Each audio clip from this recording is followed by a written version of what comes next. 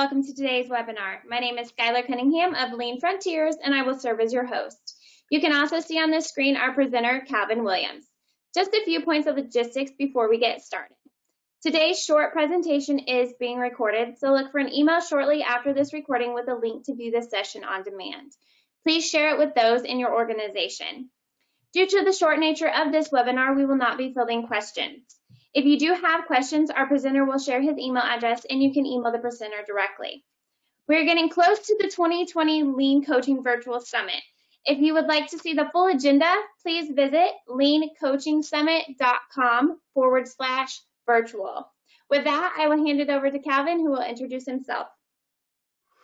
Thank you, Skylar, so much for the warm introduction. I'm so excited to be here today and share some powerful learnings that we've experienced over the last year with Leadership Standard Work and some of the other tools that we sort of built around this to make it work for the companies. In fact, really the problem that we saw that this work starts to address is, a lot of time leaders have great intentions when they go into, in continuous improvement initiatives and bringing continuous improvement into their company. The problem they run into is they often don't realize their role in making the CI initiative a success. So I think this work with Leadership Standard Work, the work around building habits for daily improvement, really starts to make it more clear for leaders to understand how they can play, how they need to play a pivotal role in driving progress for the company. So to do this, to share what we've learned over the past year, and I guess it's been longer than that, but really we've really accelerated over the last year. We've got a great case study to share with you.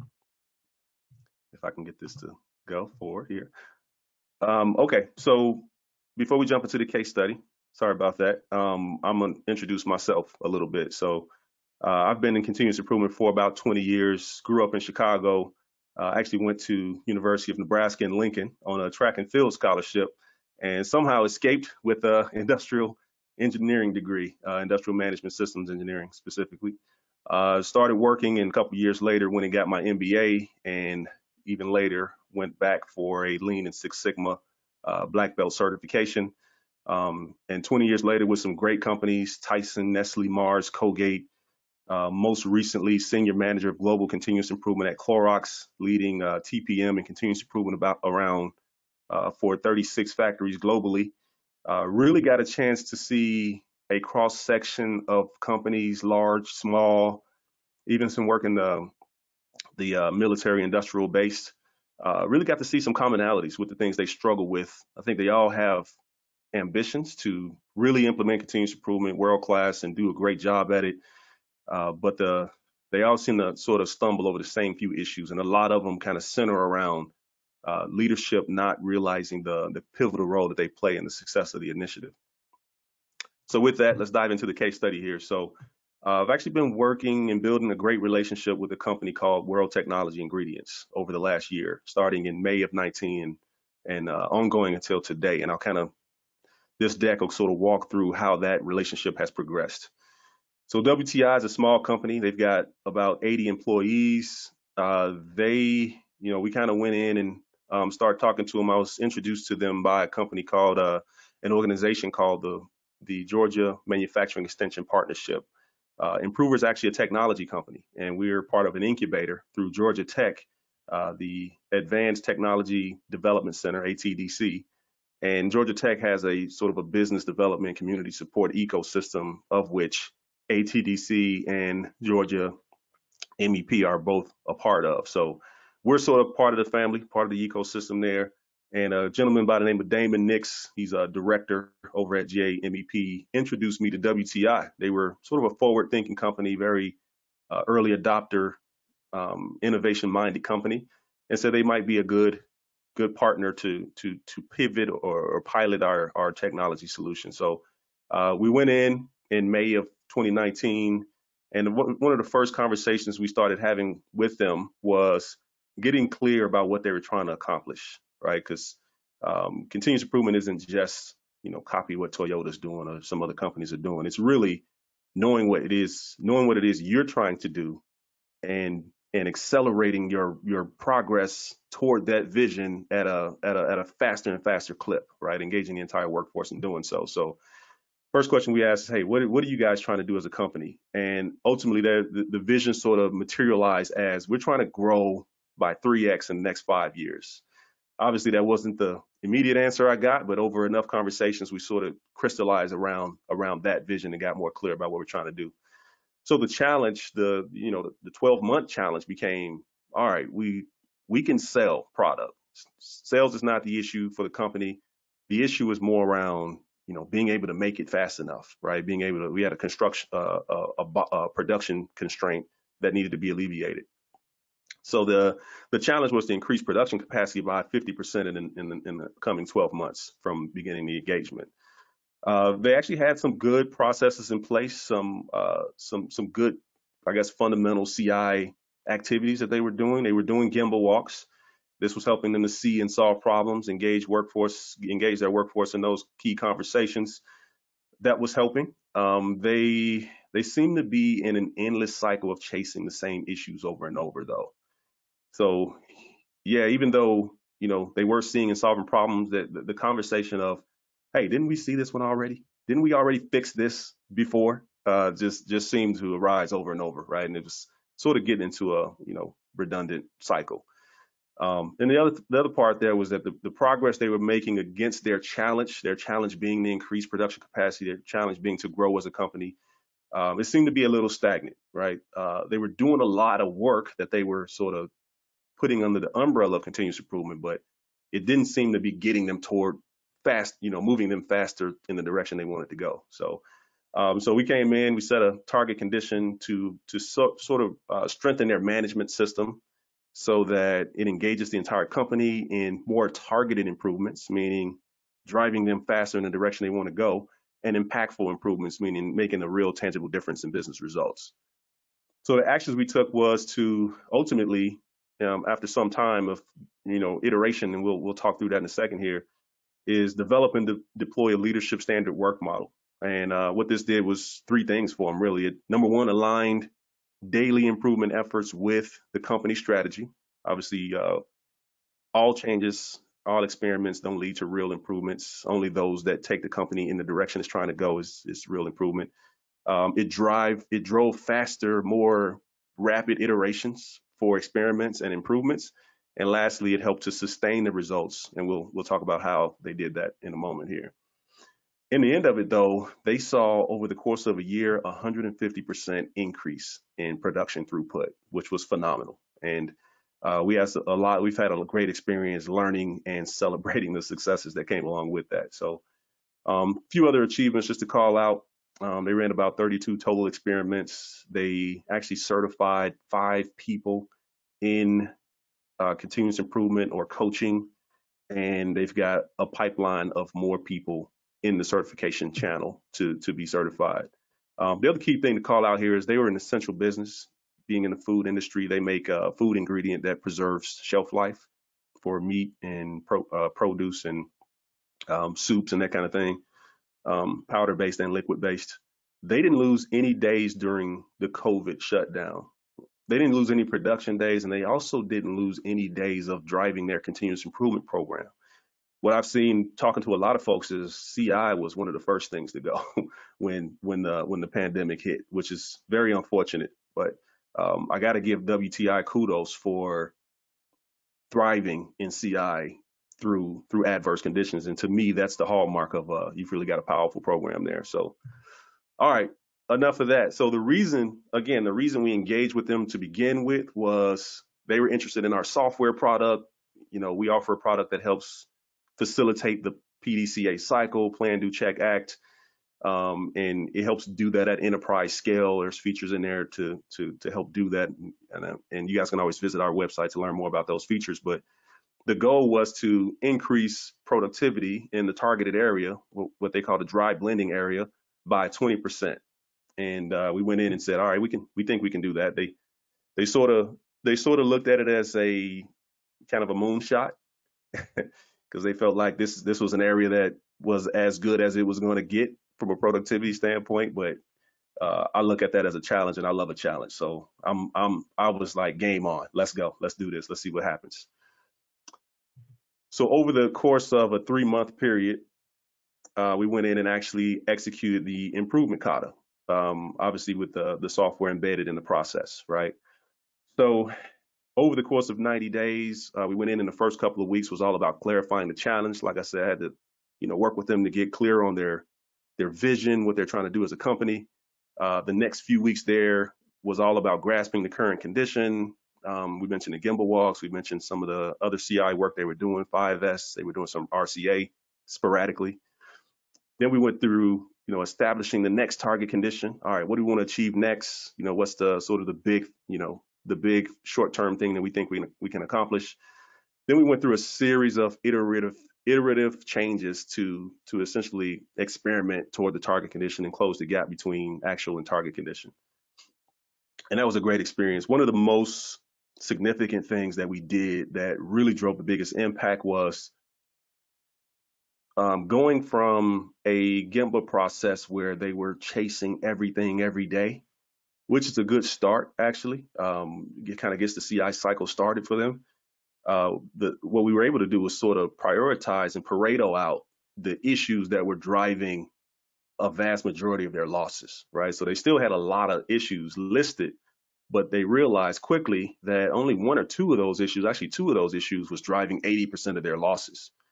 So what allowed us to make such a great impact in such a short period of time was focusing on the one issue, really. Just say, hey, let's just take one. Let's take this first one here and let's divert all of your CI efforts against that one, right?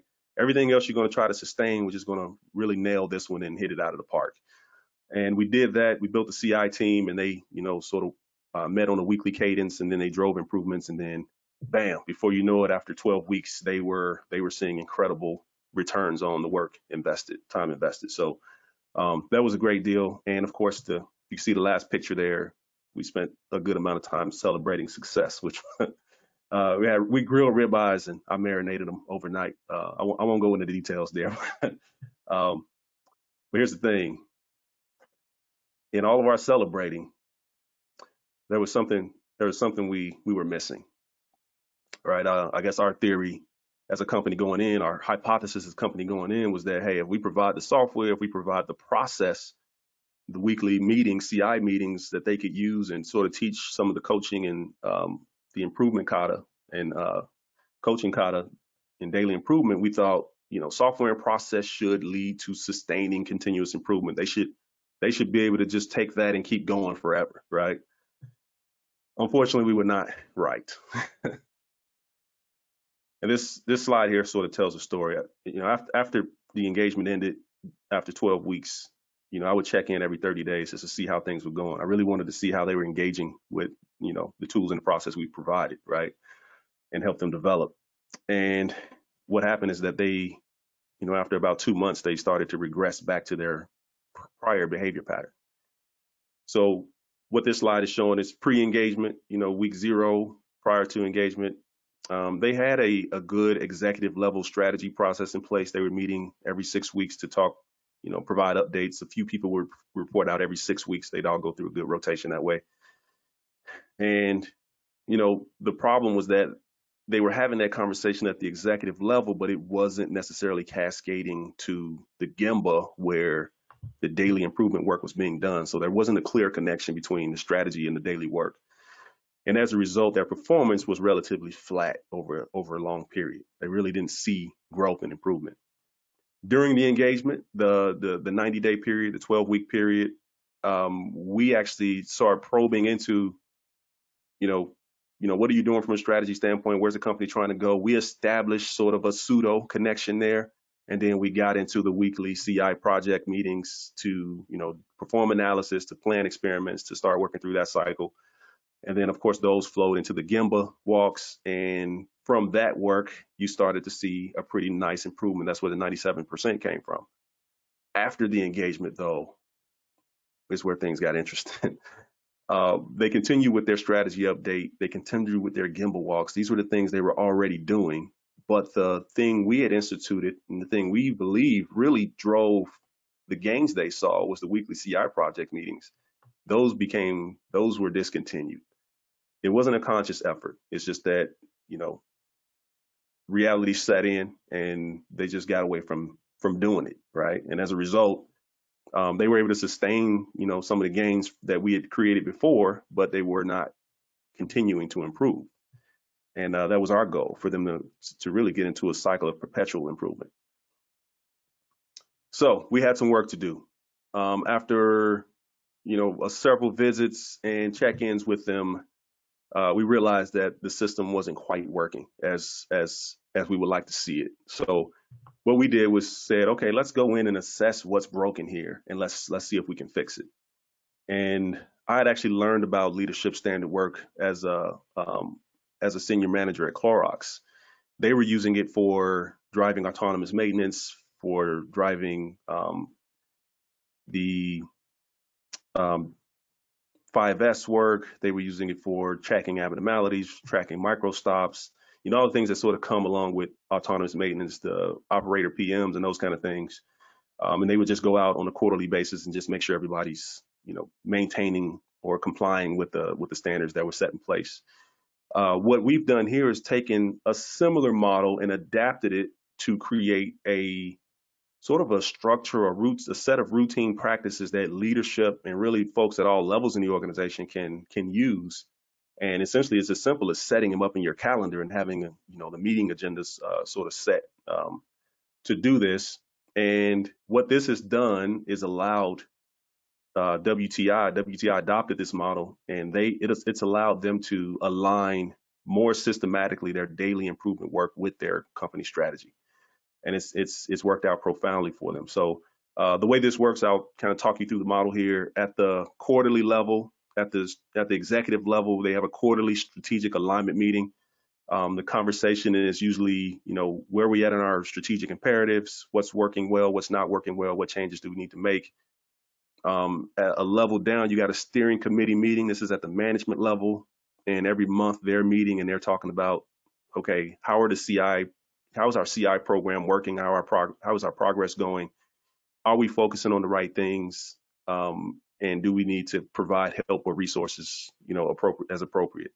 At the weekly level, you got the CI project management. You got various folks, and usually this is leads throughout the company driving continuous improvement for their areas of responsibility.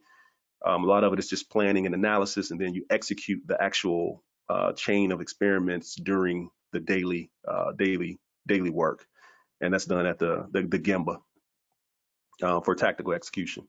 And at the Gemba, you got folks at all levels coming in and observing what's happening, coaching, asking the coaching questions, and sort of helping develop not only process improvement, but talent development as well. So some of the outputs from these meetings is, from the strategic alignment, you're really trying to get, all right, what's the hot button item that's failing and needs the most attention? Those flow into the monthly meeting where they allocate resources. They may say, hey, we need to staff up, we need to allocate materials, space, equipment, whatever it is, to, try to close the gap in the area that needs the help.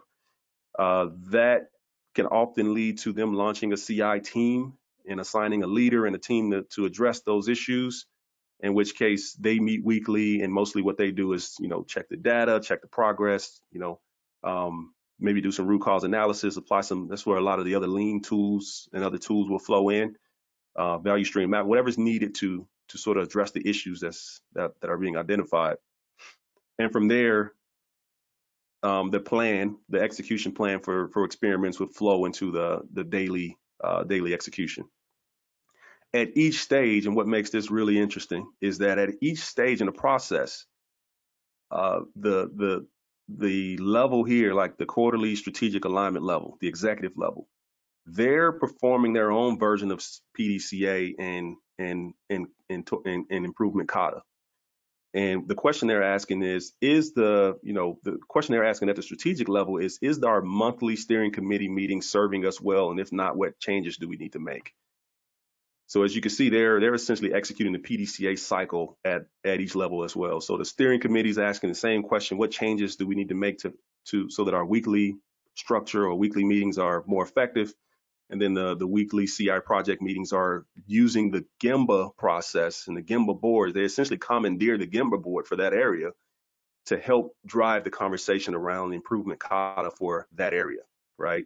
So it really gets to the lead level for the Gemba process, but that lead is also leading the kata for the operators or the folks on the value stream level that are actually driving the processes. So what you see is an organism.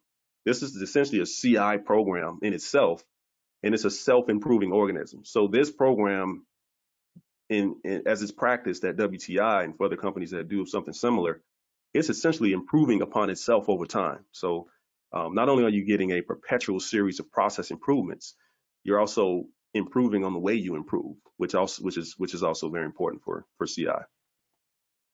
The other thing to notice here is that what this has allowed them to do is integrate continuous improvement into their natural chain of command, as opposed to being dependent on, support resources and outside resources. The intent here from the beginning is to make their organization self-sustaining and continue to drive improvement with or without support help. So the thing we realized, though, is even with that structure, even with that framework in place, even with the meeting structures in place and everybody, the leaders knowing their role and having a platform to contribute to the success of the CI program, there was still a gap. There's still a gap in two areas. One is developing leaders as coaches. And there's also a gap in developing the habit of daily improvement enterprise-wide. Right? The habit of daily improvement and also scientific thinking enterprise-wide. So what we sort of married with the leadership standard work is this certification process that, at the improver level, folks are just trying to develop the habit of daily improvement, right? And they're also learning to think more scientifically, make less assumptions, test in an effective way and an efficient way, and learn from doing and learn from experimentation. First level coaches are essentially teaching the improver level people how to do that, helping them systematically develop that mindset. And then second level coaches is one of the most important roles is they are not only coaching the coaches, of course, they're also influencing or inspiring the entire organization to get on this track of daily improvement and develop the habit of daily improvement. One of the things we realize is that, one of the strongest forces in human nature is the habit, right? When all else fails, people will fall back on their habits. So in culture, in fact, is a function of habit, right? If you take a summation of all the habits in an organization, you pretty much have a good snapshot of what their culture is at that moment. So if people truly want to develop a culture of continuous improvement, what you really got to do is get your people to develop the habit of daily improvement. And it's important that it's done on a daily basis so that the habit is formed and strengthened continuously. Okay, so when you put those two together, you got the leadership standard work up front, the coaching and certification piece as a third dimension. And like I said, what this enables to happen is that CI not only is driving CI through the natural chain of command, but it's also getting the company to a point where everybody is practicing continuous improvement every day, right, on a daily basis. So at the executive level, what you end up seeing is all of the executives become second coaches, and ultimately they own the CI success for their functions. So they're certifying people within their functions on CI and helping them move up the ladder of, from driving daily improvement and building the habit to coaching others. And then, some of those folks at the management level for each function will become second coaches. Everybody else at the management level should become at least the first coach.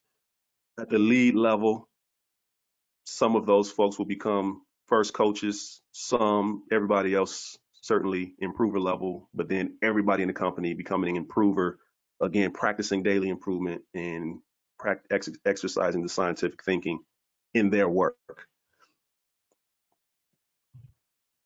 So what this has done, it really does three things here for the company. Number one is it drives vertical alignment. It keeps daily improvement tied to the company strategy, right? If you're a company that is soft on sales, then maybe it doesn't make sense for you to be focused on projects that lead to more capacity for your plant, for example, right? Doesn't make sense. It's better to redirect those resources towards something that the company definitely needs, right? Maybe you take that money and take that time and take that effort and apply it toward increasing your sales, right? That would be most helpful for your company. So that's why it's important that daily work be tied to strategy and not just random improvement. And in fact, random improvement is often not improvement at all. It's just consumption of resources. The other thing it does is drives the daily improvement. It increases the rate of experimentation, increases the rate of improvement, and ultimately increases the speed at which the company can achieve its mission. The last piece here is actually drives sustainment of prior improvements, right? Like we mentioned the CI teams and how they, they're meeting on a weekly basis. By the time they hit their target and wrap a project up, some of the buttons they gotta fasten before they close a project out is actually create a new standard work document. If they can't engineer the improvements into the business's operating system, then they should be creating a standard work document. And what happens here is on a daily basis, they may sample, let's go and sample 2 standard work documents. Let's actually take the document with us, go out and observe the work happening. This is the leadership team, management team leads everybody together. Let's go observe the work happening. And, where there's deviations from standard, that triggers additional Kaizen. Like how can we engineer a better process so that deviation isn't necessary, right? So yeah, the leadership standard work process also builds in the traditional way we look at standard work also. All right, so the result of what this done for WTI is you can see from the first vertical bar here, pre-engagement to initial engagement. By the end of the initial engagement, they increased production output by 97% in the key area. Up till now, well, from the first initial engagement to after the initial engagement, week 13 through 26, you saw a slight decline in throughput performance, relatively flat though. By the end of the year, right, the second half of the year where we went back and said, let's do leadership standard work, let's do the certification, let's sort of solidify your management system so that you can have ongoing continuous improvement, self-sustaining. They end up with 150% increase in throughput and growing.